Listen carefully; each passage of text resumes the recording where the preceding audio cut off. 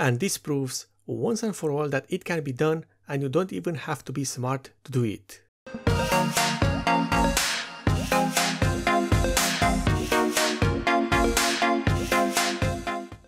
I've been wanting to do this video for a while now, which involves having two different RAM modules working together in the same system.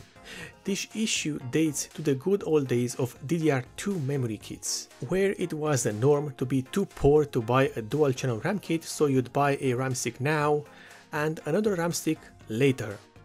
And usually life got in your way, so that later came by after 6 months or so. Hence why you would end up running slightly different RAM modules at once. But that was that in the olden days. Exhibit A good RAM IRDM Pro module running at 3600 MHz with the timings 17, 19, 19, 49. And Exhibit B, a Silicon Power X-Power Zenith running at 32,000 MHz with the timings 16, 18, 18, 38. Not only that, but the good RAM module has a capacity of 8 GB while the Silicon Power module has a capacity of 16 GB.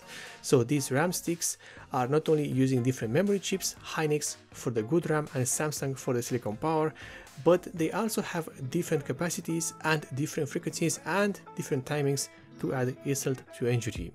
So this is truly the worst case scenario. Without further ado, here's some heresy. Two RAM modules that do not belong together yet, here we are. So here's what you do. You first boot up into your BIOS. Afterwards you enter into the advanced option menu and then head into the DRAM configuration submenu. Here you disable the XMP profile. Yes, disable the XMP profile because it won't work anyway. And manually set the frequency to the lowest RAM module. Yes, you heard me correctly. If you have two RAM sticks and one of them is running at a lower frequency, then you set both up to run at the lowest frequency of that RAM module. Why?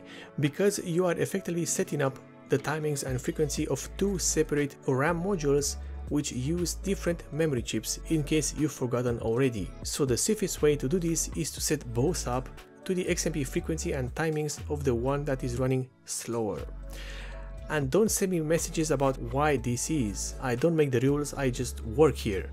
But in all seriousness, overclocking RAM kits is already hard enough. Overclocking a separate RAM module while keeping the other one at its XMP settings would be hard, sometimes even impossible. And at this point, why bother anyway? You just want your system to run and that's it. Anyway, moving on, after you set up the frequency, it's time to set up the timings, and again look at what your lowest running kit is using as its XMP settings. In my case it would be 16, 18, 18, 38. Afterwards you save up your changes into the BIOS and reboot. With Windows 10 fully running, we get to see two things: that both RAM modules are running at the same frequency and timings, and that, well, we have the typical RAM capacity of 24 GB, which is the result of having one stick that is 16 GB in capacity and the other one at 8 GB in capacity.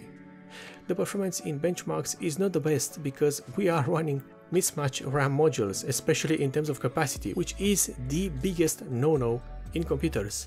But that's not the point of this video. The point of this video is to show you how you can get two different RAM modules and use them together in daily usage. I'm not saying that this is the best thing to do. It's not. You're wasting performance. But if you only have these two and you need a computer running, then you can do it. And sometimes you don't need to have things running at their best. Sometimes, as life is, well, sometimes you just need things to run every single morning, and that's it. I hope this video helped you in both understanding how RAM works and also to understand how two RAM kits can work together. If you like this video, then you might consider subscribing for more, and also if you want to support me in a direct way, then in the description below you will find the links for both the Patreon and the subscriber star pages of this channel.